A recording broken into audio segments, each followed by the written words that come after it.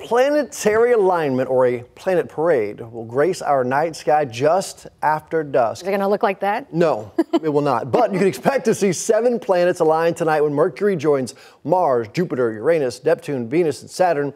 Now, not all of them are going to be easy to see, especially with the naked eye, especially with my vision. You're going to need a good pair of high-powered binoculars or a telescope, which I would recommend there, to see Uranus and Neptune. The alignment will be toward the west just after the sun sets.